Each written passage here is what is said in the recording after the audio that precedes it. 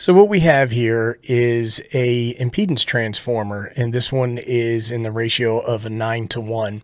Some folks will call this an Unun. Sometimes they'll call it mistakenly a Ballon. Sometimes they will call it a trans match or a matching network. And I think all those names, except for Ballon, are appropriate. So when we take a look at this, what we have is called a trifilar winding, and that means we have 3 wires that are wrapped around this toroid a number of times. What I like to use is 9 windings. There's a video in the playlist attached below where we test 9 windings, 7 windings, and 5 windings, and kind of landed on 9 being the most appropriate. You use this on a random wire antenna. And a random wire antenna is an antenna that's fed on the end, not in the middle like a dipole. And they're referred to as random wire antennas, but the length of the wire is anything but random. You want it to be a length that's not resonant on any of the amateur radio or ham radio frequencies or any multiples thereof. So there's a very specific list of lengths that you want to use for random wire antennas.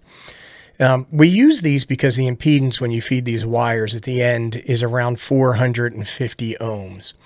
And this being a 9-to-1, take 450 divided by 9, and then you get a 50 ohm impedance, and that helps with your matching and your standing wave ratio, or SWR, or VSWR, as some people call it. The other thing that we've been doing is we've been looking at various core compositions. So this is a powdered iron core, and these are used a lot in 9-to-1 antennas and other radio applications. This is probably my preferred core, is a ferrite toroid core, and this is a mix 43. And we, again, in the playlist below, you'll see testing of this and other ferrite mixes. But we want to do our due diligence and make sure that we test as many different cores as we can so we understand which core is appropriate for our application. Typically, we look at around 80. When I say we, I'm talking about the folks at the Smoke and Ape Industries. We take a look at most of our antennas are 80 through 6. Most of the time, they're actually 40 through 6. So we test these. We'll test this on 80 meters all the way through 10 meters. It's typically what we'll do. And we'll test its ability to match impedance first and foremost. So what we have here is a test setup. This is the first test that we'll do. And instead of connecting this to an antenna, we have it connected to a resistor. Now this resistor is around 470 ohms, but we're really looking at seeing if it does a 9-to-1 impedance transformation.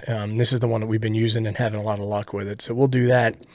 Once that test is done, what we'll do is we'll set it up in a configuration like this, and we'll test the efficiencies. In both of these tests, we're going to use a nano VNA. We're just going to use an S11 reflection test in order to test our SWR transformation, and that should be easy enough. Man, my phone is blowing up. Sorry about that. And then for this one, what we do is an S21 test, and it's for insertion loss, and it helps us measure the efficiency or how much of our signal is lost through the transformation in the core.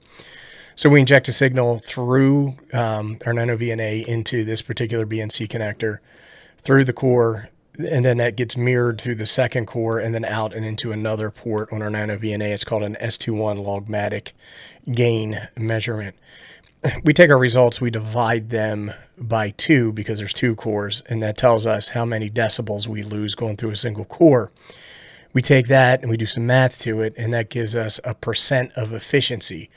That percent of efficiency tells us out of 100 watts, for example, maybe only 95 are making it out. And so we would say that this has a 5% efficiency loss. Now, those are made up numbers. I don't know what these cores are going to test at. I haven't done an efficiency test on these 2 particular cores. As I mentioned, this is a Mix 2 powdered iron core. The size of this core is called a T200. That means the outer diameter is 2 inches across. Whew. All of that. Oh, one more thing I wanted to cover. This is a solid copper core tinned wire that we're using. You may get different results with different types of wire, but this is what we've been using for everything. All right, with that said, let me get set up for the first test and we'll be right back. Okay, so what we have for our SWR test is a calibrated nano VNA. That calibration ends at the ground plane here. So it does not include this BNC configuration here, which I'm sure does have some impact, but it wouldn't be what I would consider significant. Our signal is going to come out of channel 0 or S11 port. It's going to come up, it's going to do its thing, and it's going to reflect back based off of the impedance transformation capabilities of this particular toroid. So let's go to Nano VNA Saver and see what we see.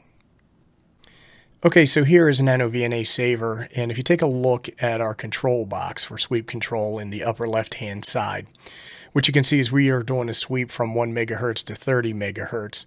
We're using 2020 data points. So that means each one of our sweeps is 101 data points, and we are doing 20 segments across our span. That gives us 2020 data points, which makes us a pretty granular measurement. Each data point is 14.36 kilohertz in each step. And what we have here on our marker table is 7 markers across our amateur radio bands. And we're going to see those markers, and those markers will give us a reading of what our SWR was in each one of these cases. So let's go ahead and get started. Okay, we're back with our results, and there's a couple of things to note here. And the first thing, my first impression is that this particular core is not particularly good at transforming impedance and the lower bands. So if we take a look at our data table here, we'll start with marker number 1, which is in the 160 meter band at a frequency of 1.90493. I typed in 1.9 and I got 1.90493 because that was the closest data point that we had, and that's good enough.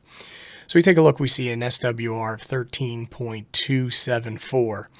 Now, the internal tuners on most modern radios would not be able to help you out here, and you could do that with an external tuner provided you had a little bit of a higher end. A lot of the tuners that I see are somewhere around 10-to-1 impedance matching. Now, I know somebody's going to come here and say that my manual tuner that I've been using since 1974 do that just fine, and that might be the case. But I wouldn't use this toroid as a 9-to-1 or random wire core on a frequency that low. Same thing with 80 meters. It's a better at 5.117, but it's still not exactly what I would be looking for. When we look at the 40 meter band, we're starting to get in the serviceable range at 2.5. I would still want a little bit better. Same thing with 30 meters. We're looking at 1.9. Once we get to 20 meters, we start to get into what I would consider the doable, acceptable target zone, and that is 1.571. As we go up 15 meters, we are at 1.312, which is great. And then we start to go back up again when we get into the 10 meter band at 1.497. Now you might say, Abe, well, you talked about a 450 ohm impedance and your resistor using 470. Doesn't that skew the numbers? It does. It does skew the numbers. But what we're looking for is an approximation of impedance transformation. I think this represents that just fine. And what we're seeing is that the sweet spot for this toroidal core is somewhere around the 20, 17, 15 meter bands. Outside of that, I don't think that this is something that I would choose over a ferrite core, which has a much, much flatter graph across all of these. Again, I've got videos, and I'll have them linked below that you can check those out. All right, now what we're going to do is we are going to wire this up for our through test, and I'll be right back as soon as that's ready. Okay, and I want to go over how we're doing this test so folks can play along at home should you choose to do that. What you can see here is our calibrated Nano VNA, and we are shooting a signal out of channel 0, up through our apparatus, through the core number 1, into core number 2, and then back down into our Nano VNA. Now what I've done is I've taken the grounds of both of these and I've shorted them out together, which is a perfectly fine and legitimate way to do this test. Let's go back to Nano VNA Saver. Here we are, Nano VNA Saver, and what I want to do is I want to come down here to display setup. I want to click that, and I'm going to change my display chart from an S11 to an S21 gain. And then what I'm going to do is I'm going to close this out, and then I am going to run the sweep.